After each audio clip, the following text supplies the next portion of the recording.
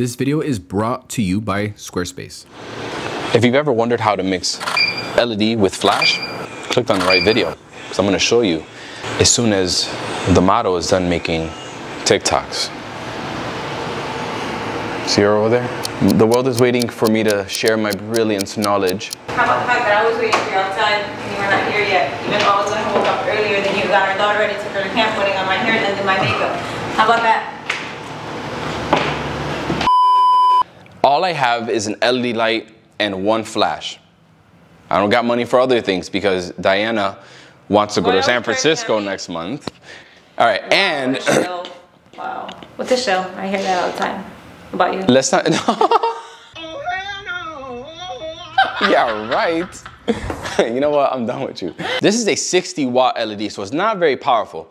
And then I've got a very powerful 400-watt strobe in the strip box behind her. That's gonna create a separation light because we have a very monochromatic scene here, okay? So I wanna use both. The problem when using like an LED light and flash is that you're handicapped to the power of the LEDs. I'm gonna have to adjust the power of the strobe to match the LED. So my settings are ISO 200, f1.8, 1/125th of a second. She's only being lit by the 60-watt LED in the 7-foot umbrella here, okay? Ready, 1, 2, 3. And so see, like the handicap of having this light that's not very powerful, I had to close all the shades in the studio because if I didn't, then this wouldn't have much of an effect. So that's always like, that's one of the limitations of using an LED. And now I'm gonna turn on my 400-watt strobe, and now I have to lower the power, and I'm already assuming in my head that this has to be at minimum power to match the power of the LED. Ready, 1, 2, 3. And so see, what I'm seeing here is that even that flash over there at minimum power, it's a little bit too overpowering. So now I switched out the powerful 400-watt strobe for a speed light, which now there's a lot less power coming out of this. It's gonna be able to match up with that. I'm gonna take a test shot, minimum power on the speed light. Let's see, 1, 2, 3. And you see, it gives you that nice kiss of light, that nice rim light on her arm and on her hair. That's perfect. Nice and clean. Okay, so now let's pretend that it was reverse. What if you got the LED back here and you have the strobe in this 7-foot umbrella? Same concept, you're just flipping it. Now I'm basically just adjusting the flash power of the main light to match the rear light. Now let's just pretend, I'm gonna give you guys this realistic scenario. Let's pretend that that wall wasn't there. There's more space to play with, right? And let's say I don't have that speed light to kind of bail me out, right? I have this 400-watt strobe and this LED that's not very powerful. Okay, what would I do? Okay, I'm still gonna put the flash over here and use this as my main light because, well, rule number 1 is when you're lighting a person, you wanna keep that light source, the main light source, as close as possible to them to get the nicest, softest light possible.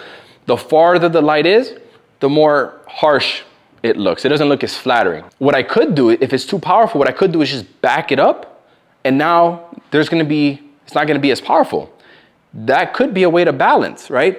But again, I'm breaking that rule number 1. So then what I would do is put the strong light, the FJ400, as the backlight, and then just back this one up because I don't care if it's flattering or not. It's lighting up her arm and her hair. So if you ever get caught in a situation like that, just always prioritize the light in front. Always prioritize that light, and yeah. So I don't even know where I'm going with this anymore. And so now that the tutorial part is over, here's another little hack for you. Those are more tutorial photos. I'm gonna try to give her a banger now, okay? I'm gonna put my strobe back, and I'm not worried too much about the power of the flash because I'm not gonna use the flash, the strobe, as a flash because a lot of flashes nowadays have what you call a modeling light. So it's like an LED mode for the light, you know, where let's say you're shooting in a dark situation, you can use that to get focus on your model and stuff. So this setup is, so I have an Aperture 600D with the light projector, and that's gonna be projecting a window light on Diana. The Westcott FJ400 using only the modeling lamp, and then I'm gonna just use this light as almost like a fill. Okay, ready?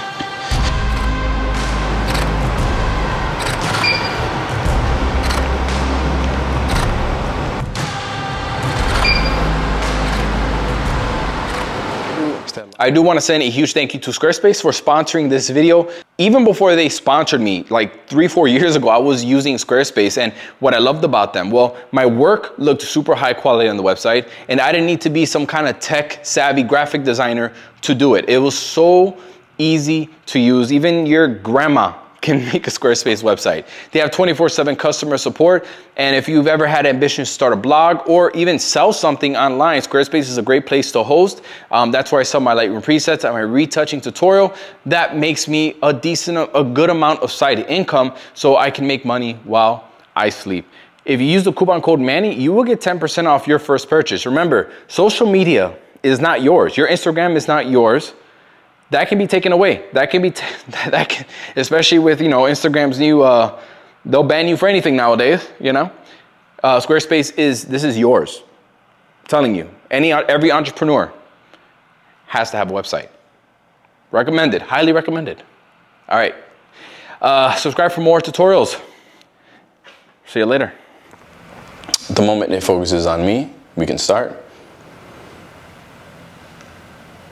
There we go. Have you ever wondered how you can, Have you ever wondered what you're gonna say right now? If you have ever wondered how to mix LED and flash, and you wanna watch a very quick and straight to the point video, you clicked on the right one.